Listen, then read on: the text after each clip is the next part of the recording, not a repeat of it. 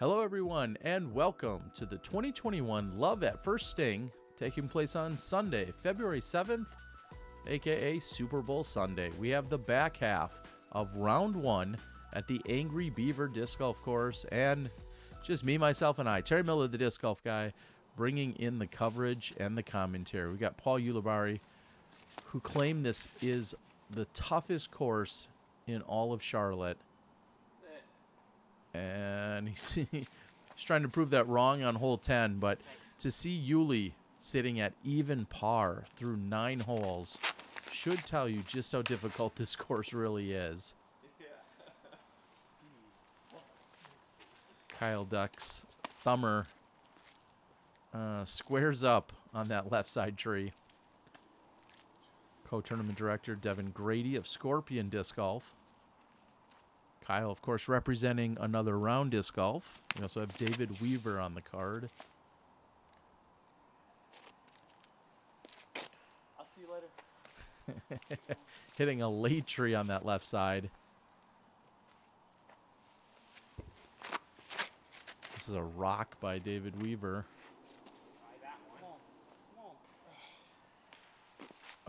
Okay, late tree. I mean, it didn't kick left in this case. Devin's over there giggling. Chill. Give me that tree. Come on. Nope. And the one time you wanted to hit a tree, it can't find one.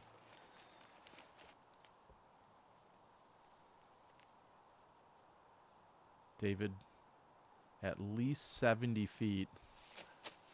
Okay. Let's go, baby. Yeah. There he is. Way downtown. That's like, I don't know, downtown Charlotte. Huge putt.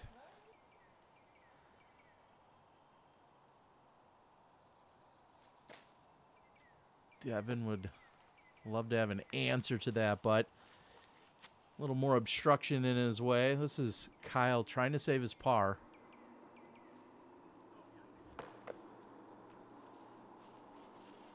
Not so much on saving the trees.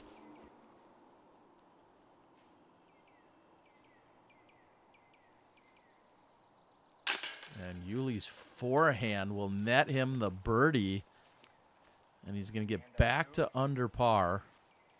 This hole played at a dead even 3. Averaged exactly that. Turns out to be one of the easier holes on the course. In fact, the 3rd easiest hole that we find on the course for round number 1. Big shout out to my Patreon supporters and subscribers as we're here on 11.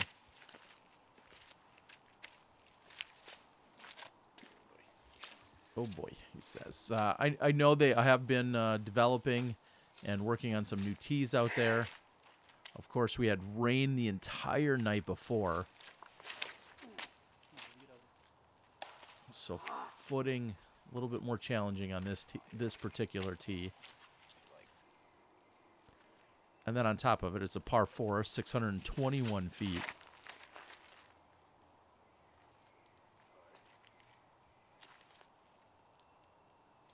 And a full flex shot.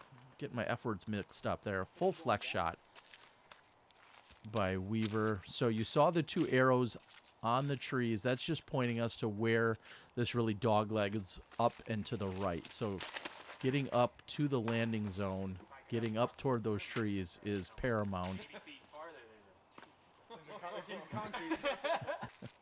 They're giving Devin a hard time about not using the shorter tee on this one. Again, all the tees and assignments were set up prior.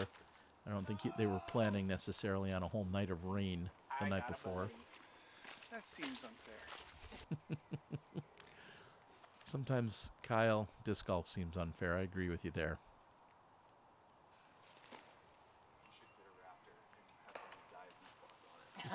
Dude, So really, so Devin, he's still trying to play the fairway where Uli contemplated quite a bit here. And, folks, this is what you call a poke and hope. Dang. He's going for the hero shot because he doesn't want to pitch out to the fairway almost behind him.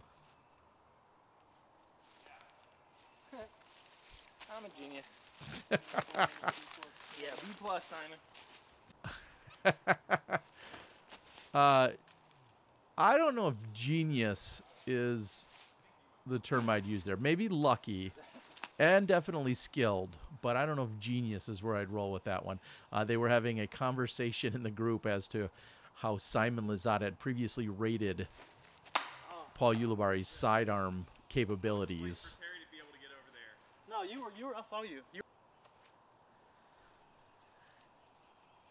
And Devin, not quite as genius, as I use air quotes on that, as Paul. And the big sigh says it all. I mentioned it in the previous 9 holes. I love the markers there telling him he's 300. You see the 200-foot white marker and then the 100-foot red marker. Super helpful. I was going to say assisting. Don't cut roll. That's okay. Not too bad. Not too bad for Kyle.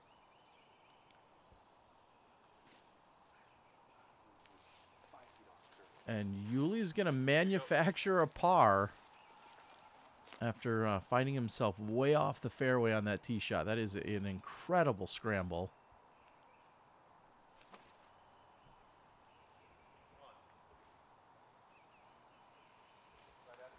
Good looking shot by Devin.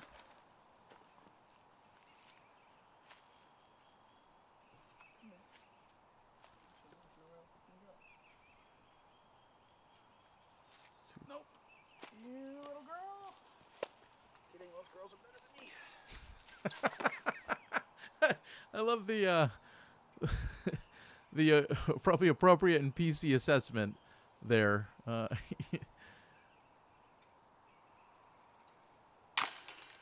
Oh, great putt. And just like that, David, who was sarcastically enthusiastic about his 9 over after 9, has now said he wants to turn around on the back. He's 2 down in the first 2 holes on the back. And he said it would be a real bonus if he gets the next one, but very impressive here. Starts the back 9, back-to-back birdies. Look at Yuli. He's in a hurry or something. Where do you got to be? Oh, I got to go film something.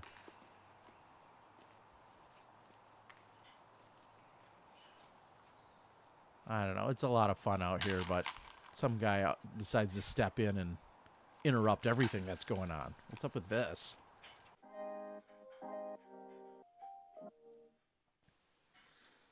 Okay, so we're about 11 holes in, and clearly a very challenging course.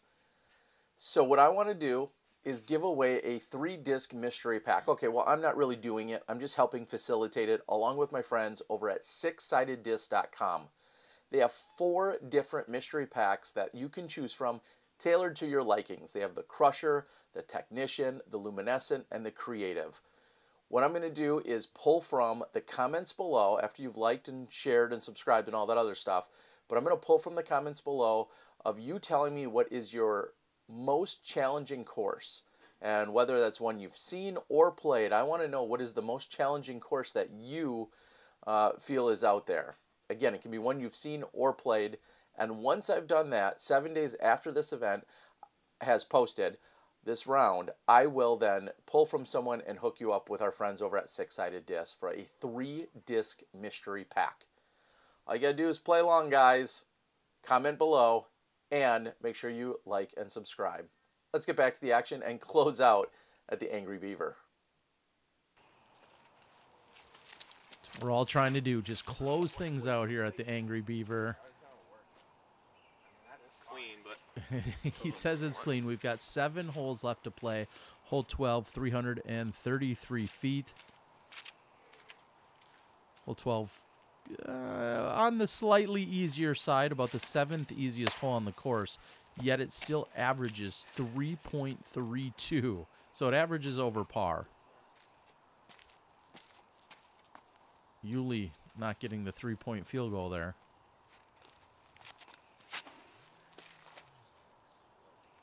Sneaking up that left side, hitting a late tree.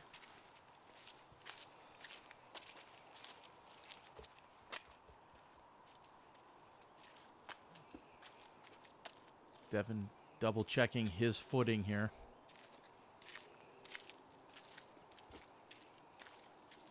Hole 12. Definitely stingy with the birdies. Looking for a kick. Okay. No kick. Maybe just a long putt required.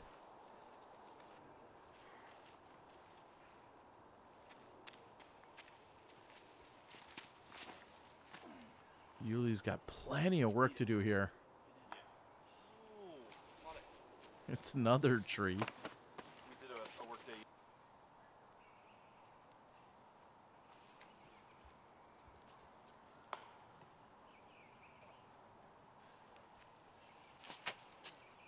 Stay up.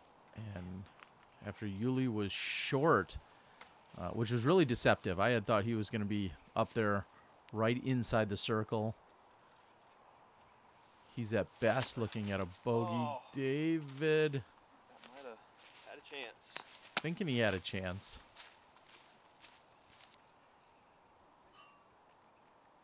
And this is Devin for his birdie look. And stress-free. Stress-free 3. Take your par. Move on. Clearly you're seeing that par. Not so bad. I think these guys are talking about double G beef jerky.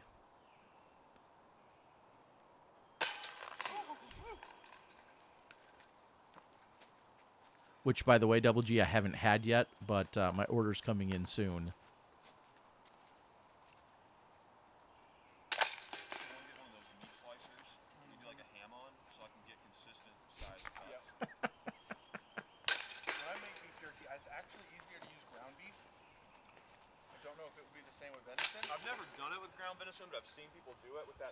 My dad makes amazing ground venison beef jerky. I guess it's not beef jerky, it's venison jerky. We're talking meats here, folks. That's what we're talking. Bring your meats down to Elon Park at the Angry Beaver. We're talking meats outside of Charlotte here. That's what you get for all that meat talking there, David. That's right. Hole 13, 308 feet. This, believe it or not, is the second easiest course, or second easiest hole statistically. Results may vary, but overall, when the numbers shake out, this comes in as the second easiest hole on the course.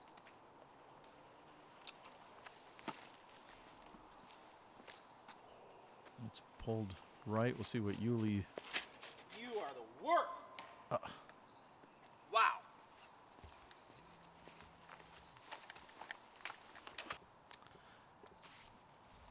If it weren't COVID, I would have hugged him.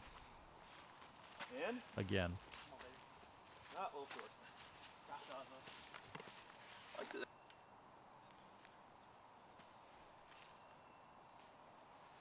And this is a really interesting play, and we've seen this a number of times.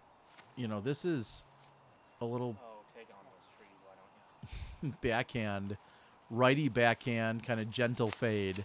And you see someone like Uli and a number of other really skilled players throw a turnover forehand shot. And if you want to talk about that in the comments, I'd love to know if you're more comfortable with one over the other here. Obviously, if you have a forehand, obviously if you're comfortable with it, I could see people going to that. I just find it as a really interesting choice as someone that primarily throws backhand. Even if I was really good at forehand, I don't know, that's what I would do. But what do I know? I'm not rated 1026 like Paul Ulibarri.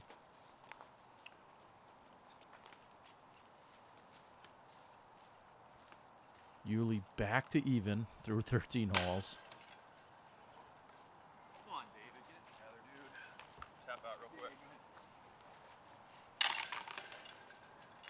David's thinking jerky.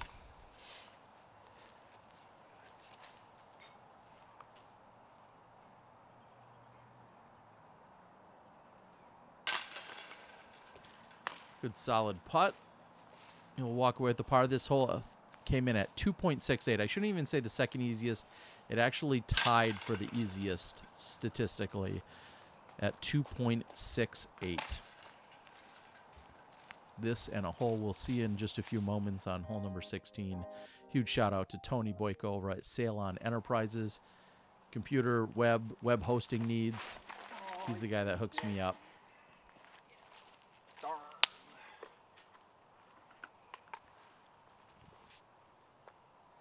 So you have to hit this initial gap, have it lace all the way down and to the left, and then you throw kind of back up and at the basket, kind of perched up on a little bit of a higher point here. See if that's, yeah, that's a little tight, and then kicks to the left.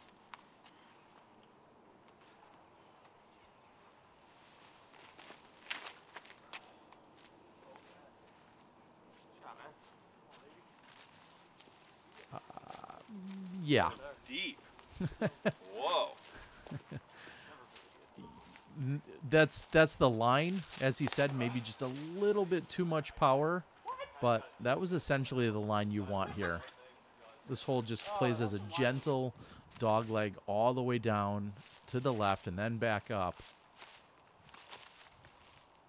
If you don't have a lefty forehand and you only throw lefty backhand, this hole would be miserable for you. That was so good. I think Yuli's feeling conflicted about his skill sets. He didn't throw out the genius remark there, so I don't think he loves it as much as the previous one, but Devin can't quite keep it clean. That basket on the right is actually not the basket. It's more to the left here. And that is making something happen from that left side. Nice shot by Kyle.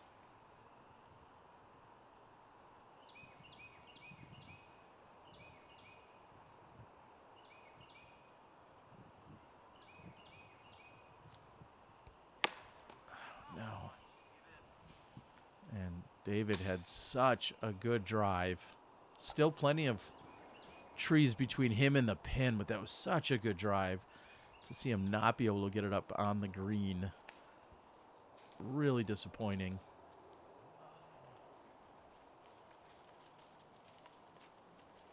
See if Devin can save par from there. David's got a pretty open shot here. And looks like he'll at least be able to take away the par. This comes in as the 5th most difficult hole, averaging 4.42. This and the next hole averages 4.42. So 2 of the tougher holes back to back here on 14 and 15. Coming in hot right at me.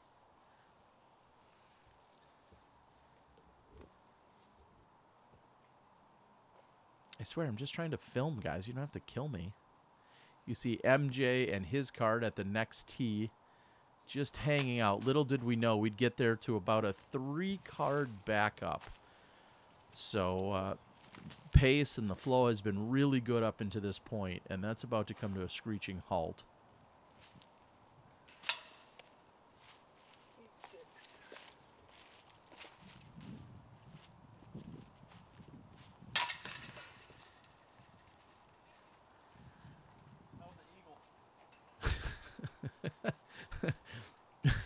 I think they're coming up with their own set of numbers and pars. If they're talking about that being an eagle. I'm not sure what par is then. Par 9? All right, after a very lengthy backup, we're ready to go back here on hole 15. As I just mentioned, plays as 4.42. It's down and to the left, and it essentially is an island green once you get down there. There's a Maybe it's that same creek that meanders throughout the rest of the park, but there's a low-lying creek area that plays as out of bounds. That's gonna be a fun second shot. And when David says that's going to be a fun second shot, he really just has to decide, does he want to lay up to short of the creek, or is he going to try and get on and over the creek, or onto the island over the other side of the creek? That's a pretty wild kick to the left.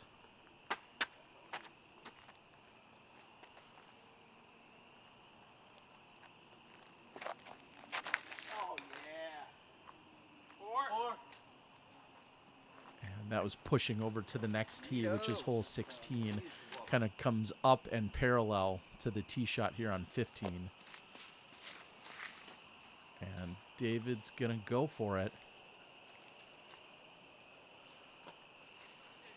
She up? That might be safe. God, that hit slow. It hit flat, Yeah, it kind of creeps up and under the bridge. They're going to have to determine where the OB string is,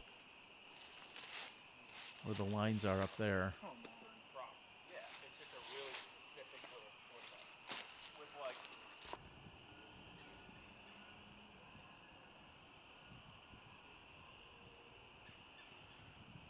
And Devin had hit way hard and carried to the left.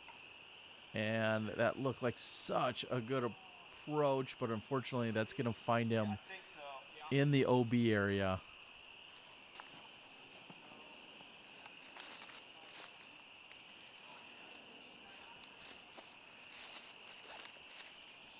Make sure you guys check out Scorpion Disc Golf.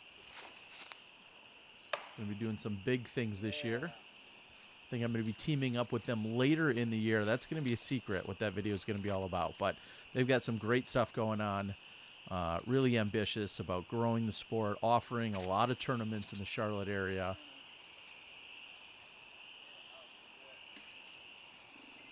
And that is deep and finds the out of bounds on the backside. Yuli's approach was actually OB as well.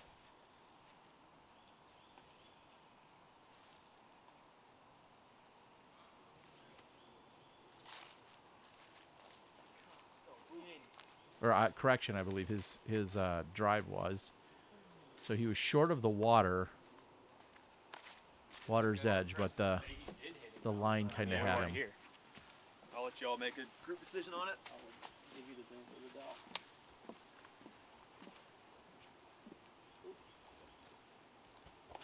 Yeah, and I mean, he was deemed out of bounds. It was just a matter of where was he out of bounds. So the group had to decide what did he cross, what did he not cross, and this is ultimately the position they gave him. And you know, he walked away with the par, as does Uli.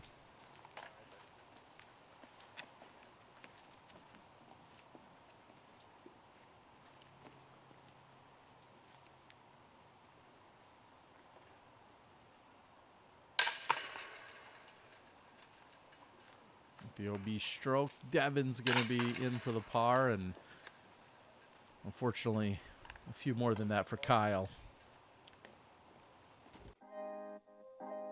Head over to hole number 16. This comes in as tied for the easiest hole on the course, so no spoilers, but this is one that you kind of got to get. That's awful. Uli, what looks to be a little bit short. Nice shot, buddy.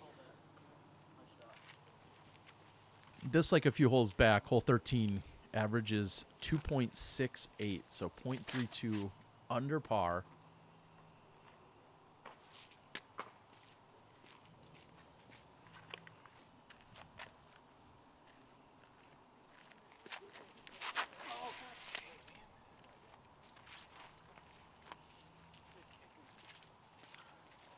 And that'll be offline on that left side. There was a few people also walking through the park that were just kind of hanging out on a Sunday afternoon walk, so David trying to help direct them so that they didn't get their head taken off.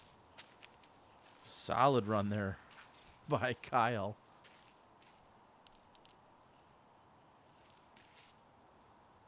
This is Yuli's birdie look, trying to get under par again.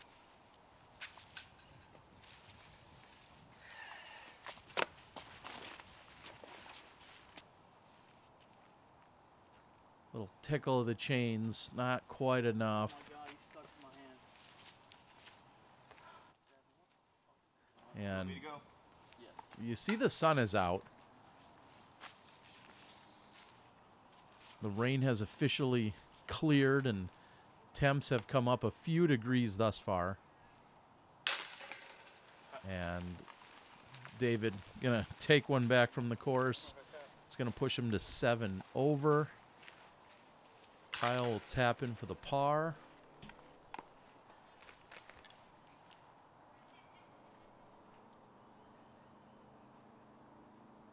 And not quite enough for Devin. Yuli's looking at a par. And one has to ask themselves yet again, was Yuli right? Is this the toughest course in Charlotte? Is this one of the toughest courses you've ever seen? I mean, hole 16 is considered one of the easiest, and yet still challenging to go out and get the birdie. We're on to hole number 17, 297 feet. Oh.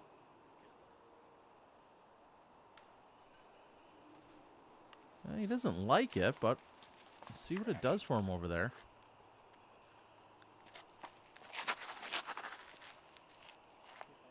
Oh, baby. I definitely just totally get that. You're welcome. Oh, I just...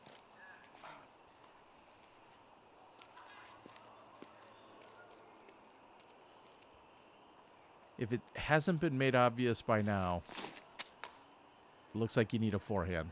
If you're going to come play some golf here. Yeah, I know you can throw a backhanded turnover if you're right-handed, but there's a lot of shots where it just naturally sets up for the flight pattern of a forehand.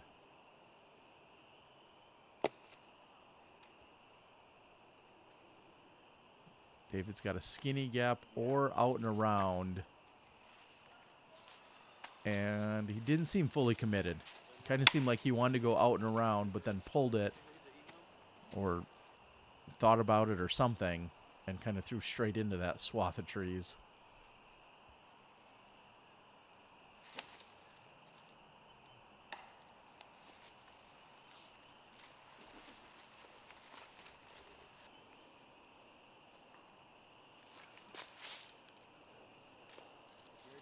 Okay, alternative line to get there for Kyle. I'm not sure that was the intended route. You see, this is one of the more wet areas here when you're anywhere around the green here on 17.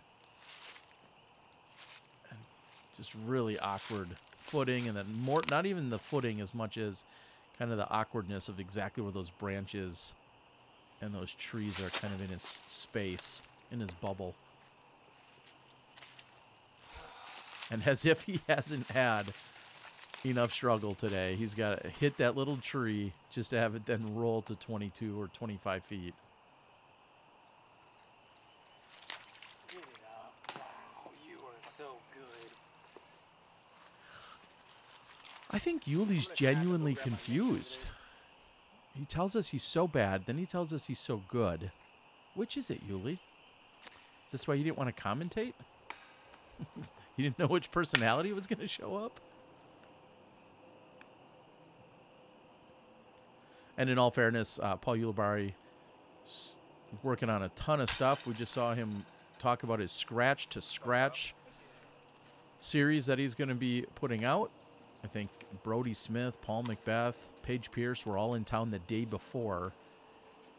And a Paul message saying he just was completely exhausted. And once he found out I was coming, he said, fine, I'll still play in the tournament. So I appreciate Paul's dedication here. He's just out here trying to put on a show for everybody.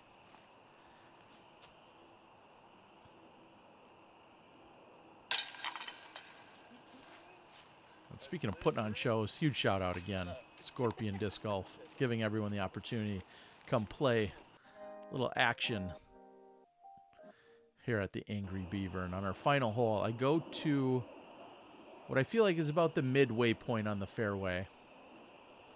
Again, if you land where I am, you're probably in really good position And that's not so bad. You see the blue stake there. That gives you about 300 feet up and to the right.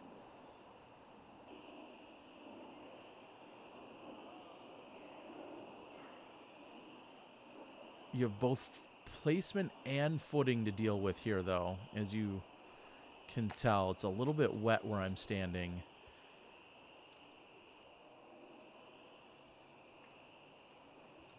David getting aggressive. What looked like was an attempt at a backhand roller. And that kicks hard right. Left then right. Oh, get it up in the air. Oh, I don't have to take a full meter out. David flirting there with the OB on that left-hand side. Again, basket is up and to the right.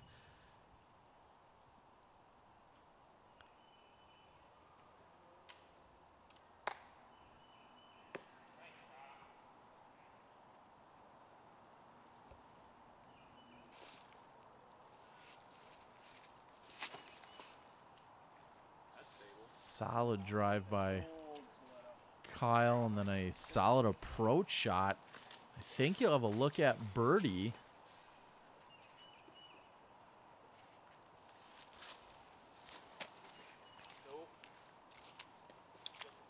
Oh, no. And that hits a tree and kicks to the left. Paul showing off his Bushnell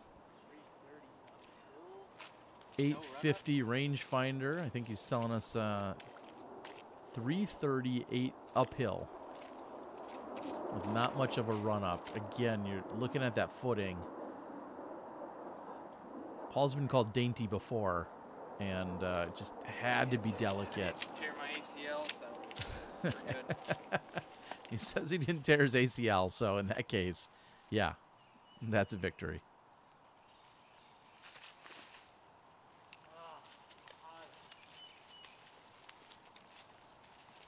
I think way back on hole 11, I asked you guys to leave something in the comment. Please make sure you do so. Again, 7 days after this video had dropped, that's when I will cut it off, and I will pull from someone that has submitted an answer, and then I'll work with you to get you hooked up with sixsidedisc.com for your 3-disc mystery pack coming your way for free.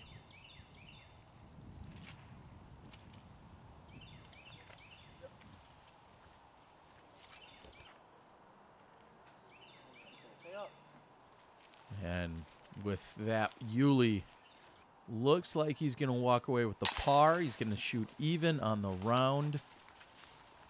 +9 for David. That means he went par on the back. A little bit of up and down. Everyone's excited and talking not only about lunch, that's where my mind is, but talking about heading over to across the parking lot to the Angry Beaver, where life gets easier. Lots of birdies, a lot less distance, and life gets a little bit easier. So I'm going to thank you guys all for giving us the round, for showing us around the Angry Beaver, one of the toughest courses you'll ever see. Here's what it looks like after round 1. They have a quick lunch break. We head to round 2 featuring Michael Johansson, Alex Zeros, Tal, and Paul Ulibarri. That's going to be our lead card. Thank you to my Patreon subscribers. I love you. Make sure you like, share, and subscribe. We'll see you guys for round number 2.